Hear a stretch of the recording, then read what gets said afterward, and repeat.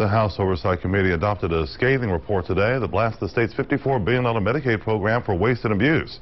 Our Washington Bureau reporter Michael Scotto joins us now with all the details. Michael?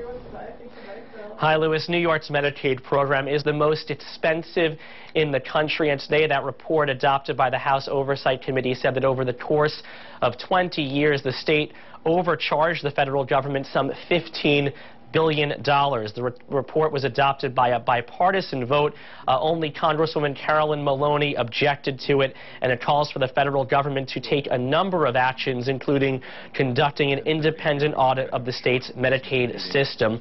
Republican Congressman Darrell Issa of California said the waste and abuse spans both Republican and Democratic governors.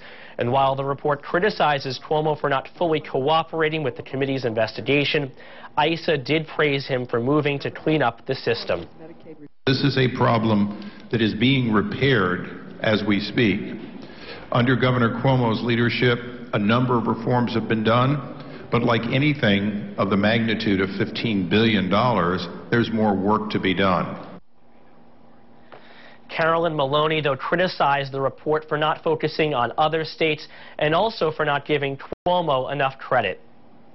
I did not feel that the report was balanced or fair.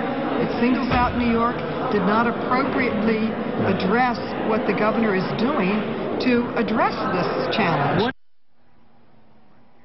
Now, the report is not binding, but it comes at a pretty sensitive time for the state, which is currently negotiating with the federal government over how to repay all of those billions of dollars that it overcharged the federal government. And Maloney says that the report, of course, doesn't help that process.